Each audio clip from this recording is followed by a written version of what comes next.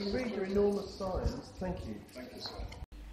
Okay, I know that lots of charities do really good work for incredibly deserving needs, and I know that it's not easy to collect money from the public.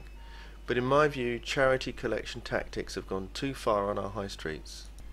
Central high street locations, high footfall areas, that's a no-brainer, fair enough. Large emotive banners that tell the story and try to engage us emotionally, okay, I suppose that's what it takes. Brightly clothed collectors, drawing attention to their cause, okay. But look at this. I can read your enormous signs. Thank you. It seems to me that this is manipulative and it shouldn't be allowed. As I said to this collector, I'm fully aware of what they're collecting for, and if I decide to make a donation, I'll walk up and make a donation. But if I decide not to walk up and make a donation, I don't want him approaching me and suggesting that I do. This is calculated manipulation designed to trigger guilt and force a response which a donator would perhaps rather not make. Look how far into the pathway of people walking by this lady is standing. You really have to try hard not to engage with her. And of course that's why she's doing it. She wants to make it very hard for you to ignore her.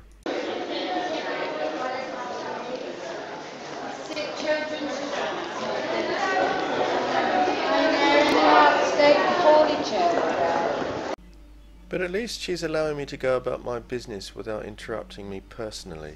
Unlike this lady.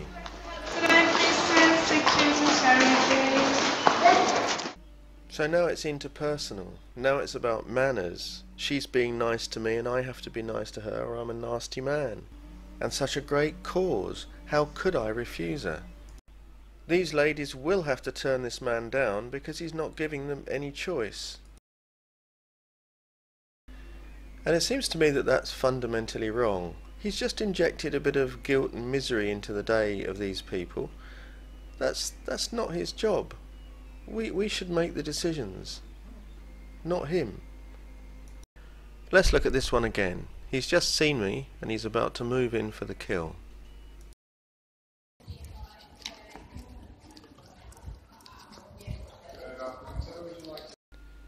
It is, of course, crystal clear to him at this point that I've seen his signs and I've seen him and I've seen his bucket and I know there's a charitable collection and that I've not decided to make a contribution.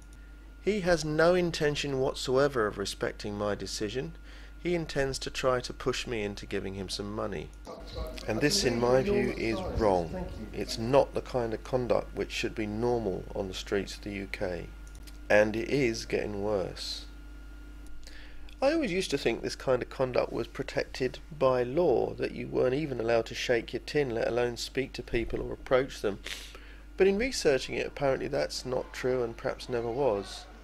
There's a lot of law, but the people who implement the practical reality on the streets are the fundraising regulator. I spoke to a very nice man there. The long and the short of it is that what's legal or not is a matter of opinion, and that these people treat cases on an individual case-by-case basis, which seems to me to be ridiculous, but there it is. We ran round and round in circles for a while.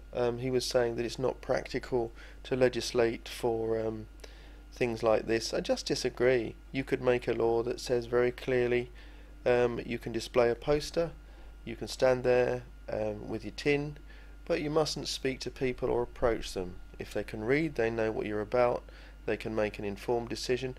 As soon as you open the door to approaching and speaking, you open the door to pressure, and it's that you can't regulate. So the obvious answer then is, don't let people speak to you.